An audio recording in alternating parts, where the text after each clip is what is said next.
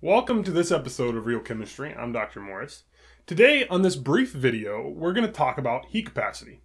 And specifically, we're going to compare heat capacity under two different situations. When your system's at constant volume and when your system's at constant pressure. More on those in a second. If you're not familiar with heat capacity, go ahead and check out my other videos on heat capacity, which I'll link to below, and then come back here. Briefly, heat capacity is just a measure of how much heat you have to transfer to a system to raise its temperature. So for example, say you apply the same amount of heat to water and to metal. You may know that the metal gets hotter. So for example, you're trying to boil water, right? And you got water in a pot and you got that metal pot sitting there. Which one's going to get hotter faster? Well, we know the metal gets hotter and then the water. And at least part of the reason why is that metal has a pretty low heat capacity. That is, its temperature rises more quickly per given amount of heat added. And so in that way, it's like this narrow bucket here. So this is like metal. Let me get a color you can see. So this is like metal, and this is like water. Water is like a wide bucket, takes lots of heat to raise its temperature. Metal is like a narrow bucket, takes just a little heat to raise its temperature. And so heat capacity will tell us about how much a system's temperature will change by under a given amount of heat transfer.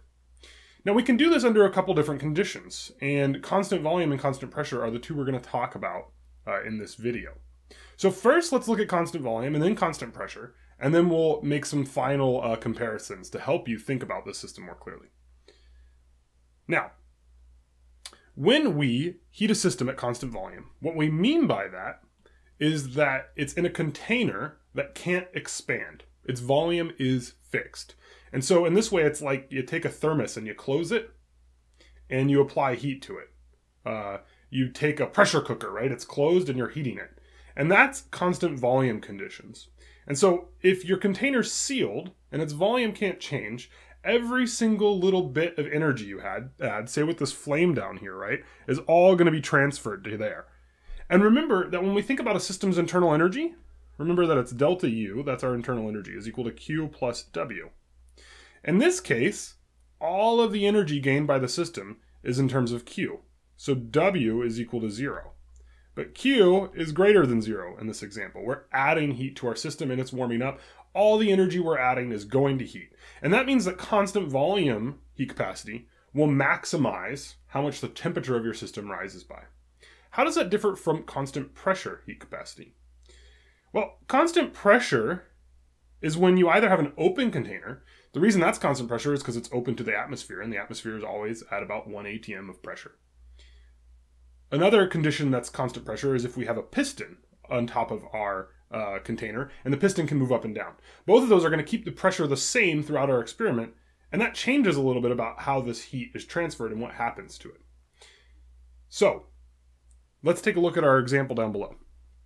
We're applying heat with this flame, and when that happens, not only does our system gain heat, it also actually gets higher.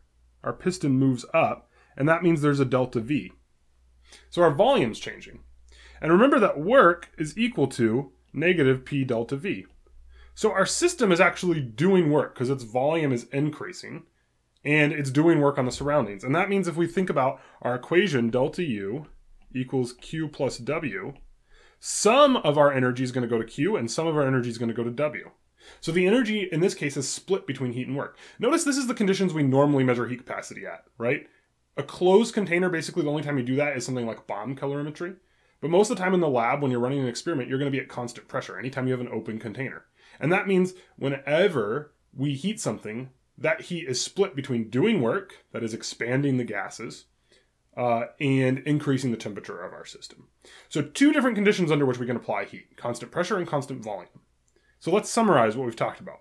The very first thing to point out is that the heat capacity of a system at constant pressure is greater than the heat capacity at constant volume. That means it takes more heat to heat something up at constant pressure than constant volume. And why is that? Because at constant pressure, we're splitting our energy between heat and work. So it's going to take more energy that you add to that system to increase its temperature. Notice that this is really only for gases because the type of work being done here is PV work. That's an expansion of the volume. If we think about solids or liquids, when we heat those, it doesn't change the volume much. So even though at constant pressure the volume may change a little bit, it's actually the case that your heat capacity at constant pressure and constant volume is basically the same for solids and liquids. It's only gases where PV work, that is an expansion, is significant. So PV work equals 0 for solids and liquids, and that means that our heat capacity at constant pressure and constant volume is pretty much the same for solids and liquids. It's only for gases that we get this appreciable difference. The last important point to note is there's a relationship between heat capacity at constant pressure and heat capacity at constant volume for ideal gases. And this will come up in problems over and over again.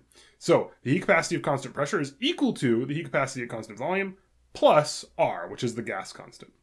So if you're given CV for an ideal gas, you have CP. If you're given CP for an ideal gas, you have CV. All you have to do is add R, the gas constant. So in this video, what we've done is we've summarized the relationship between heat capacity at constant volume and constant pressure. Remember, for gases, these are different, and heat capacity at constant pressure is larger. It can store more energy per temperature degree. Now, CP and CV are the same for solids and liquids, and finally, you can add R to CV to get CP. So thanks for watching this episode of Real Chemistry. If you have any questions on heat capacity at constant volume or constant pressure, ask them below. You can also subscribe to receive updates about future videos, or visit my channel to see a bunch of other chemistry videos. Thanks for watching.